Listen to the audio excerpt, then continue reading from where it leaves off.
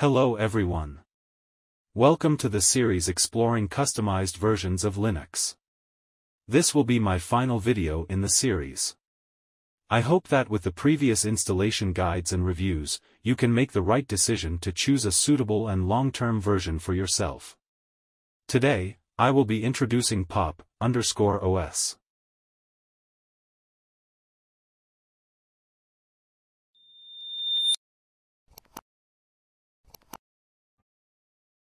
Pop_os is a Linux operating system based on Ubuntu, developed by System76, a company well known for manufacturing Linux computers.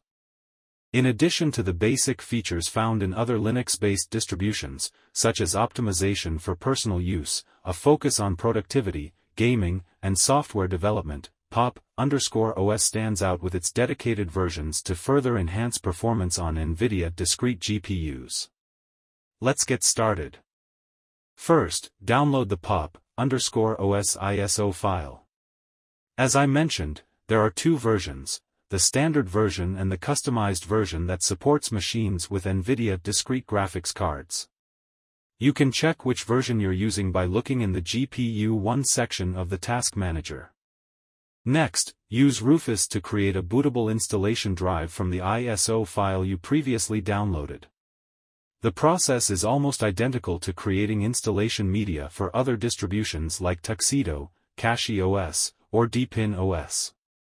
Just select the downloaded ISO file in Rufus, choose your USB drive, and follow the prompts to make it bootable. Set the boot priority to USB in the BIOS.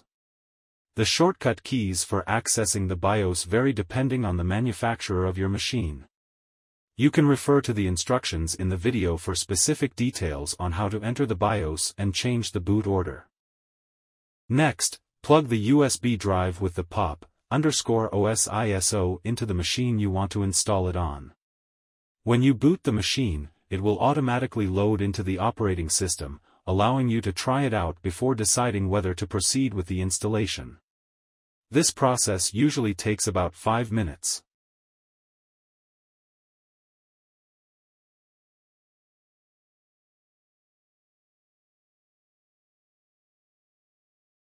At the installation screen, click on the Install icon. Then, select your preferred language, choose your keyboard layout,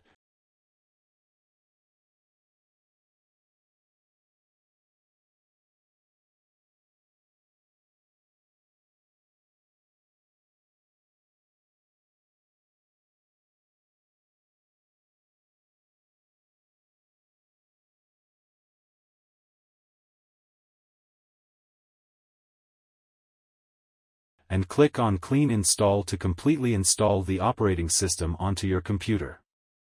Select the disk where you want to install the operating system. Make sure to choose the correct drive, as this will be the one that gets formatted and used for the installation.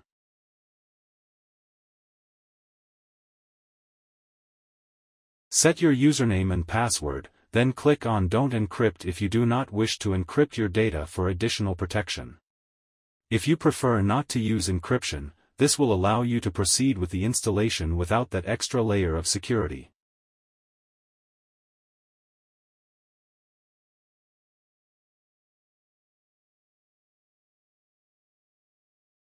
The installation process takes about 10 minutes, which is significantly faster than Tuxedo OS.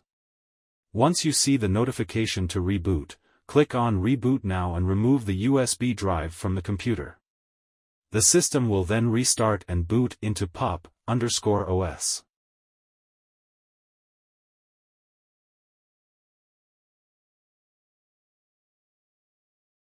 After the reboot, the first thing you should do with any Linux-based operating system, including Ubuntu-based ones like pop_os, is to update your system. Open the terminal and run the following command, sudo apt update. This will refresh your package lists. Afterward, you can use sudo apt upgrade to update all installed packages. Additionally, you can access the Software Center or App Store to update any pre-installed applications that might have newer versions available. Pop_os it offers a massive software repository, providing access to thousands of applications for all kinds of tasks. One of the standout features of pop_OS is its highly customizable interface, allowing users to tailor the look and feel of their system to suit their preferences. The operating system is optimized for speed, delivering faster performance compared to many other operating systems, especially when paired with NVIDIA discrete graphics cards. This makes pop_OS an excellent choice for gamers, developers, and power users who need high performance, stability, and flexibility. Once again, I would like to conclude this series on installing customized Linux distributions here. In the next section, I will focus on methods for installing macOS on Windows, as I've done before. Please continue to support, and I look forward to seeing you in the next video.